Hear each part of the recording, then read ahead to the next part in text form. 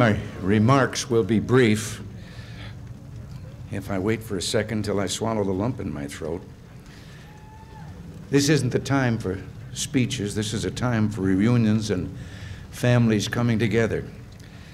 There's only one thing to say, and I say it from the bottom of my heart and in the name of all the people of our country. Welcome home.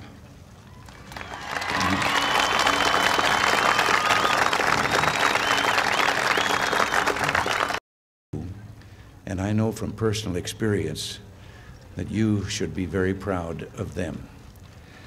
All of America was concerned about you. Many prayers were said for your safe release. In the days that you were away, our attention was never once distracted from your plight, and we wouldn't rest until you returned to us, safe and whole. None of you were held prisoner because of any personal wrong that any of you had done to anyone. You were held simply because you were Americans. In the minds of your captors, you represented us. Well, whatever the presumed grievance or political motive that caused these actions, let there be no confusion. A crime was committed against you. Hijacking is a crime, kidnapping is a crime, murder is a crime, and holding our people prisoner is a crime. When cruelty is inflicted on innocent people, it discredits whatever cause in whose name it's done.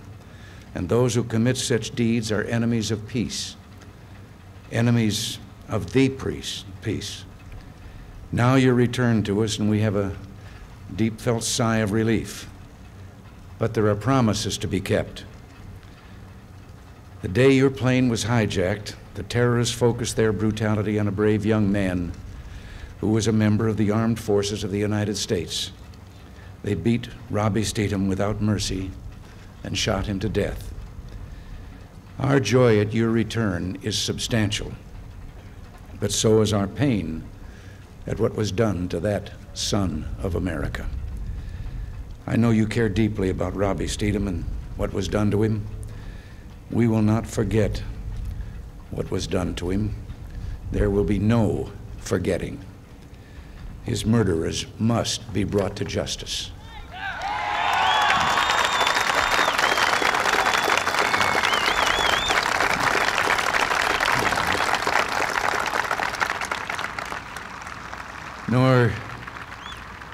Nor will we forget the 7 Americans who were taken captive before you and who are captive still. They must be released.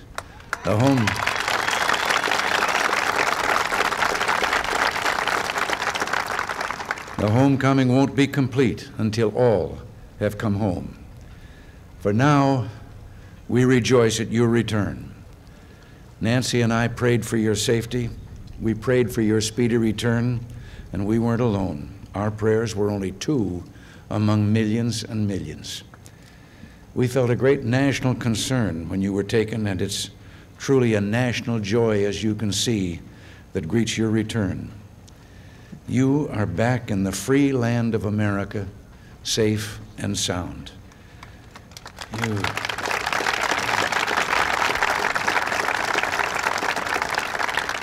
You withstood your ordeal with extraordinary composure and coolness. Your families waiting for you now, and your friends, all your loved ones. So let the rejoicing begin. It's great to have you back where you belong.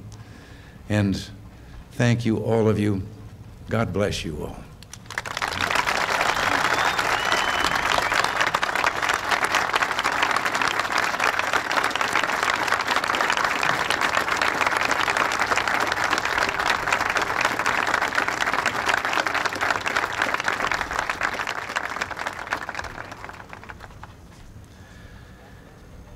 Mr. President, Mrs. Reagan, dignitaries, ladies and gentlemen of the press, families of the ex-hostages, and the people of America. These words were written by one of our men, one of the hostages. They asked me if I would address them to you, and I wholeheartedly agree with these sentiments. Speaking for the 39 ex-hostages, we would like to express our sincere respect and gratitude to President Reagan and the United States government for their continued efforts, which resulted in the safe and peaceful end to our difficult situation. We hope that your efforts will bring back the 7 remaining Americans still held very soon. Secondly, to the people of America, we're proud and honored, knowing how you joined together in our time of crisis to let it be known that our country was behind us 100%. It was your thoughts and prayers that gave us strength and kept our minds on our main goal, freedom. We are now free, and want to take this opportunity to thank and applaud you.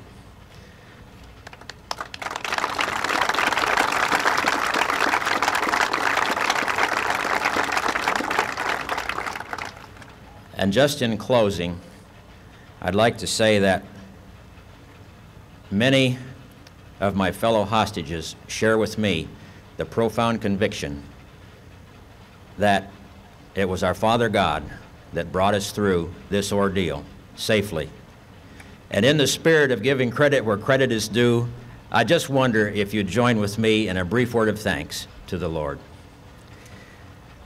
Our Father, we just gather before you in humble adoration and praise and thanks, for we know that it was your strong hands that held us safely through this ordeal, that gave us the courage and the strength to withstand in the darkest times. And so, Father, we just thank you for this, and we give you all the praise and the glory. Through Jesus, amen. Thank you very much.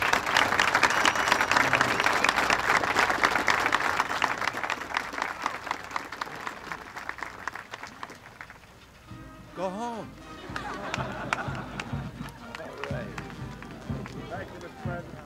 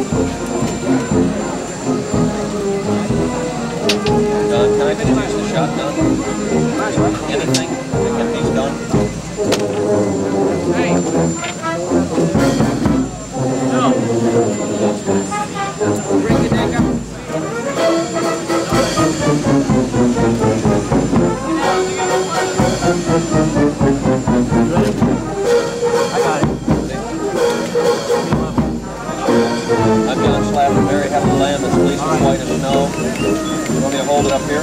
Mary had a little lamb that's fleeced. Ready? Rolling.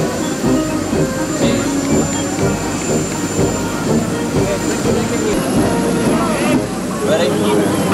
This is a 6 p.m. close.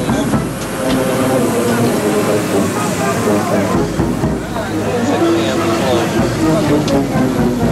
Now let me do the bridge first.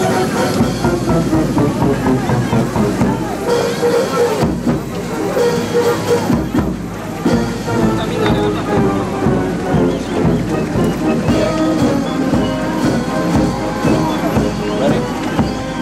Bridge. Bridge for the 6 o'clock. Okay, then for some of the Carlsons began early this morning at LaGuardia Airport. Now the 6 p.m. close. Still rolling? Done here. 6 o'clock.